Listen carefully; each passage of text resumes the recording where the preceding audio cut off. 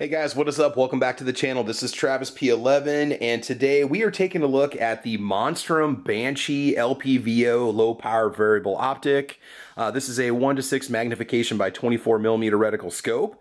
It is a good budget-friendly kind of entry-level option that you can get if you want to go into LPVOs. We're talking about $129 roughly over on the Monstrum website, and that's as of May of 2023. Now, first of all, shout out to Monstrum Tactical, who sent us this optic, actually a couple of them, to give away for Thunder on the Prairie 2023, which you've probably heard a lot about if you've been watching my channel.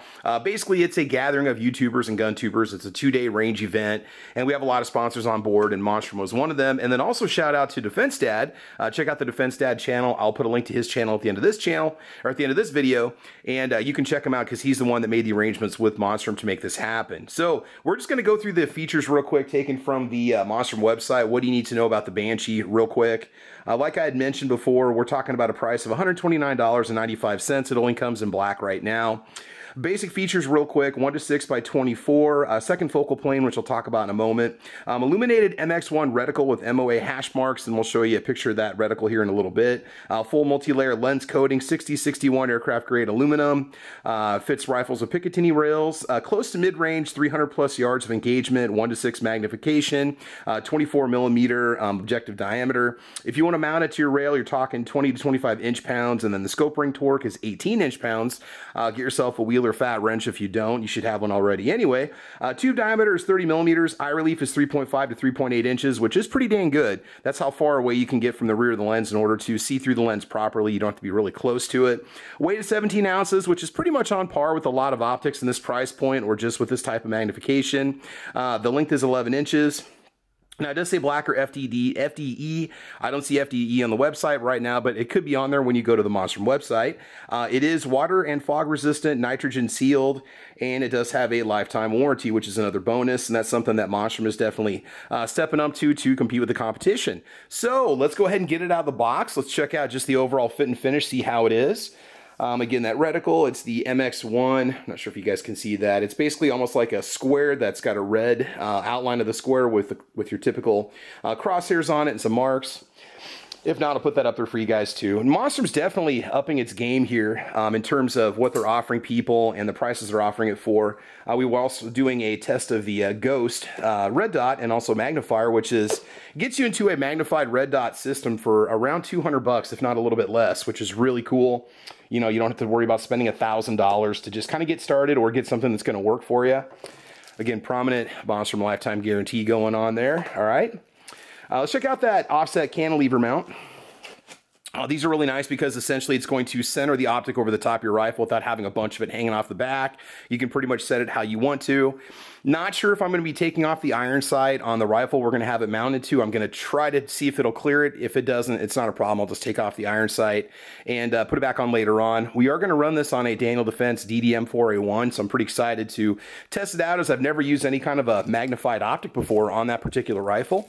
I've taken it to the range a couple times. I absolutely love it. Okay. Go and get this out of here real quick.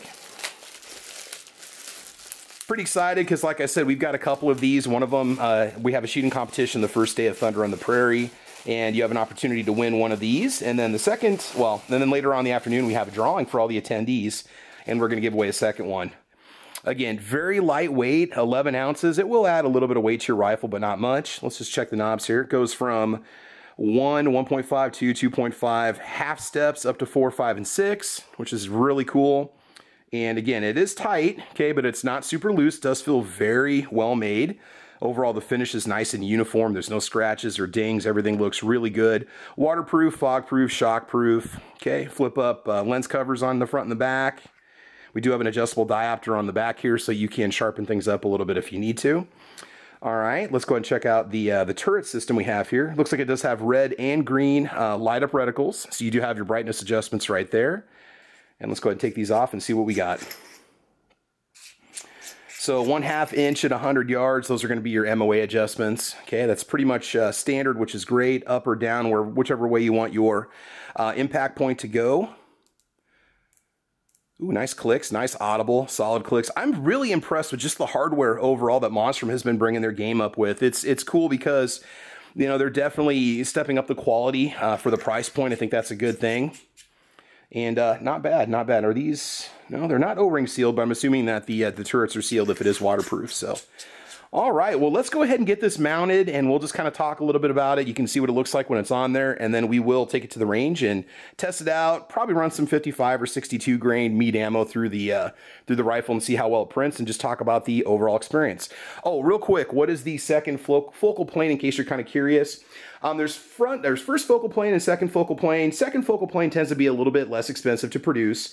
It says it refers to the fact that your reticle is located behind your magnification lens, and this means that as you increase your magnification power, your reticle remains the same. And then they give some examples on the Bushnell website. So that's essentially second focal plane. If you wouldn't have told me that, I'd probably have no idea, because I just use glass. I zoom in where I want it to go and zero it, and then I just shoot. So, all right, let's go and get this mounted to the DDM4A1, and then we will go hit the range. Hang tight. And of course, I forgot to show something here, guys. You do have your lens cloth, which is good to have, and then also your battery and your wrenches are also included. Probably something you should know about, although I'll be using my fat wrench to mount the hardware and get it all set up. All right, let's get her mounted. Okay, guys, so here we go. It is mounted. I took off my EOTech EXPS3-4, which, by the way, only weighs 6 ounces less than this entire optic.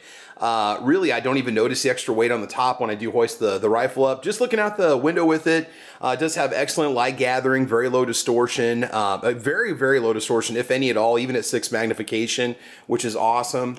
Does clear the Troy battle sight, the rear battle sight, and man, eye relief is awesome on this. This is probably too far back, because with the stock all the way down and this on 1 power, I almost need to back my head up a little bit. So at some point, you know, if I ever get one of these for myself, which I probably will, I'm going to move it up 1 slot. But I don't feel like moving it right now because it looks pretty good. So we have the rings properly torqued in. We've got the rail properly torqued in on the awesome M4A1 rifle, and I am pretty happy with it so far. We'll see how well it performs. The reticle is easy to see. One thing about it I do notice, and I may swap out the battery before we go, because Monstrum does give you a second battery for free, which is really cool. The red and green is a little hard to see just looking out the window in a bright sunny day, so that might be more of a low light thing. But again, you've got a black reticle anyway, so you know, unless you really think you need that lighting, you're probably not going to be able to use that much during a bright daytime engagement, just so you know. So yeah, let's just go ahead and hit the range. Let's run a little meat ammo down the pipe, and let's see how well she runs. All right, guys, hang tight. Here we go. It's a little easy, so we're going to do 25 yards, 55 grain, then 62, then 77. All right, so we're going to do 3 different types of ammo and just see how differently it patterns running the Monstrum Tactical Banshee. Okay, here we go. Okay, it's loaded. So you want down. 1, 2, 3. Go up, downs.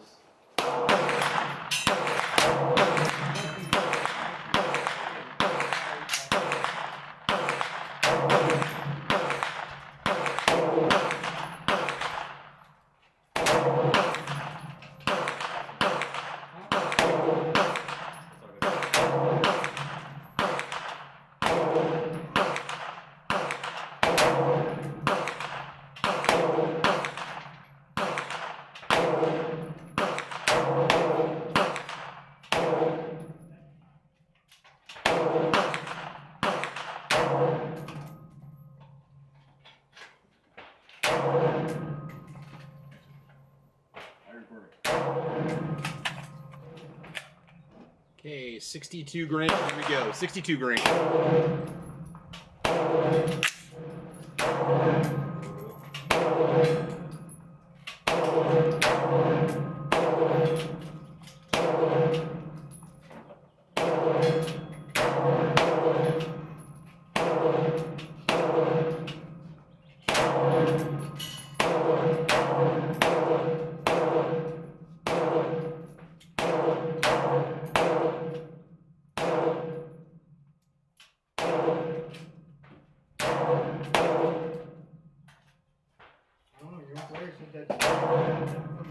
One of my friends in high school. Okay. Same way. All right, let's switch to 77. 77. I'm gonna shoot it again, or shoot it myself.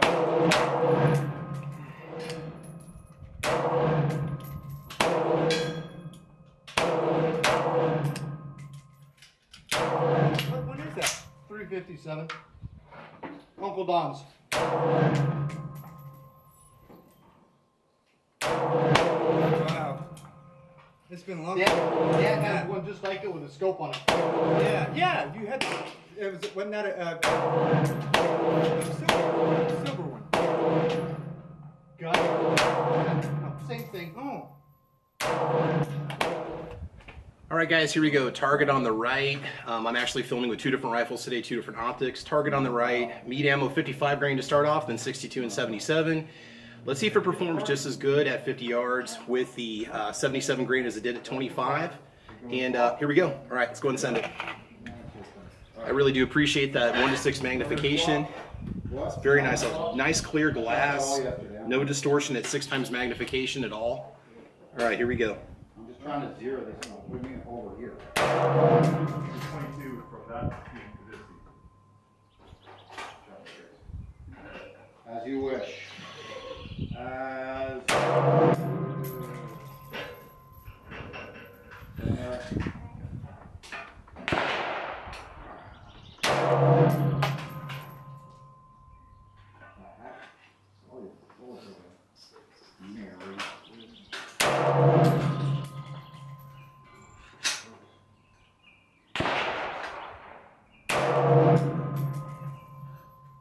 Alright, can you get the binoculars please and tell me where I'm at?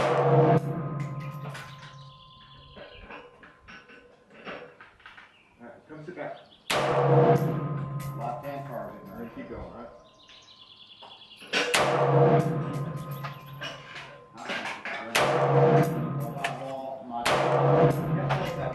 Let me set Jaden up with some knives really quick. Alright.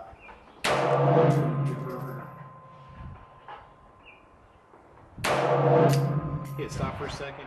Hold on.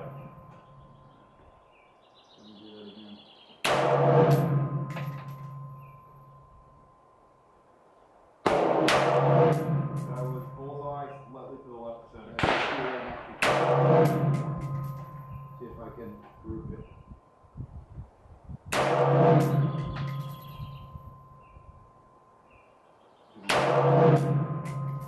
Now, just remember, this was zeroed at 25 yards, so that's going to definitely have some lift, so it's not the optic that's causing the climb.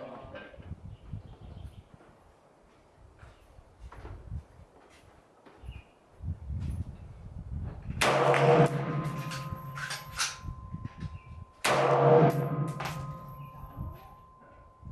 think so. Here, give you these. Alright, see you over there. Thank you.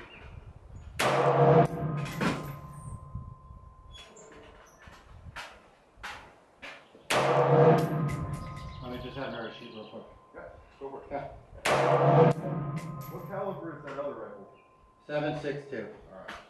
So here, clear around. That to One of these. 5.56. A little beefier.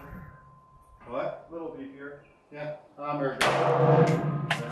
All right, let's go get our targets and see how well it performed. Again, what we're looking for is just tightness of group. It's okay if there's some lift or some drop. I would probably go back and re-zero this at 50 or even 100 yards. All right, let's go check our targets and see how we did. Now look, guys, I'm not going to be a Daniel Defense fanboy because I have many different rifles. I've shot some of the cheapest rifles out there. In fact, one of my favorites is just an old Bear Creek Arsenal AR that I paid $400 for. But this thing is so stinking accurate. So we got a 1-7 twist. I believe it is a 14.5-inch barrel with a 2-inch pin and welded or 2.1-inch pin and welded flash hider on the end of it. So 55 grain meat ammo here, right? We had, I don't know where the third shot went. I got to go back and watch the video. I don't think I put 2 through the same hole, so we're not going to count this one, okay? Because if we did, it'd be 0.31. Let's not count it. 0.40 on 3 shots, 2 through the same hole, 2 that just overlapped each other, 0.46. 0.86 is the average on 55 grain. Again, just, you know, 6 times magnification with the LPVO. Absolutely fantastic. 62 grain, things opened up quite a bit. And I noticed this also when I tested the Monstrum Tactical, the Ghost, on top of one of my other rifles and this rifle, that the 62 grain definitely opens up. So 1.38 inches, 1.07 inches, 2 through the same hole, just about. And then 1.38 inches, 1.71 inches for a total of 1.38 inches, and that was 1.07. So it did definitely open up quite a bit going from 55 to 62. I'm probably not going to run 62 in the DDM4A1 like I thought maybe I would. We're definitely either going to go 55 or 77. You're going to see why in just a moment. So again, just at 25 yards, just using that Banshee. 0.26 of an inch, 3 shots overlapping, 0.35 of an inch, just 3 shots barely spread out. and then 0.45 of an inch with 2 shots, basically going through the same hole, just overlapped ever so slightly. That was 0.76 of an inch, 0.35, 0.26. Average is 0.45 of an inch. So I'm going to be running 77 grain from here on out for meat ammunition in the DDM-4A1. That's at 25 yards. All right, let's go and check out 50 yards.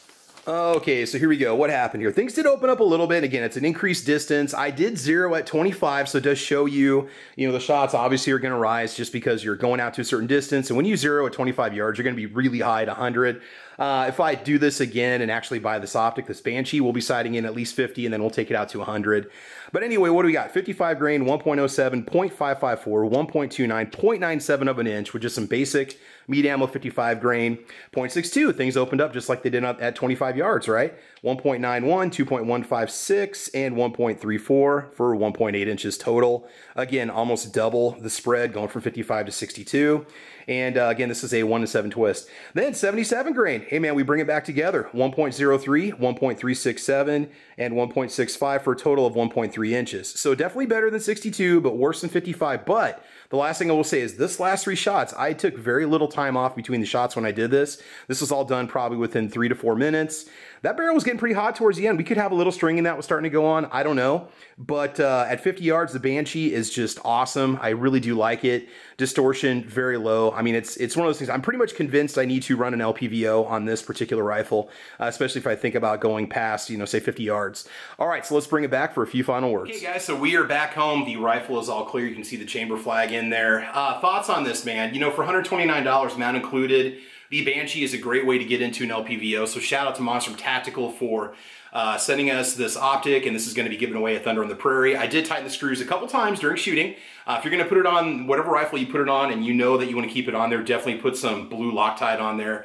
Nice and clear. It was an overcast day. It was not very bright out, and so I did have some great light gathering abilities from the glass itself, and the reticle was super easy to use. It was very simple to put around the dots that I was shooting at. Would probably even be better on, say, a silhouette target or maybe some steel targets, but man, just ran like a boss. And so $130 optic on a very expensive rifle. Would I consider putting one on there? If it proves to be reliable and it is durable, if it can take a little bit of abuse, I'd consider just running one on there. I mean, I test all kinds of different optics on this channel. And again, this is just a treat for me to be able to take out the DDM-4A1. So Monstrum Tactical, the Banshee, you guys definitely have a winner. This thing is awesome. I didn't put a ton of rounds through it, but we did shoot it. It did hold 0. It was a lot of fun to shoot. I love the magnification on it. It would be perfect for engagements out to, say, 200, maybe 300 yards. Your mileage may vary. But that's it. This is Travis P11. Thanks for watching. Make sure you guys like and subscribe. We have more content coming your way. I want you guys to have fun. I want you to be safe. And as you know, we will talk to you soon. All right, take care and have a good one. Bye-bye.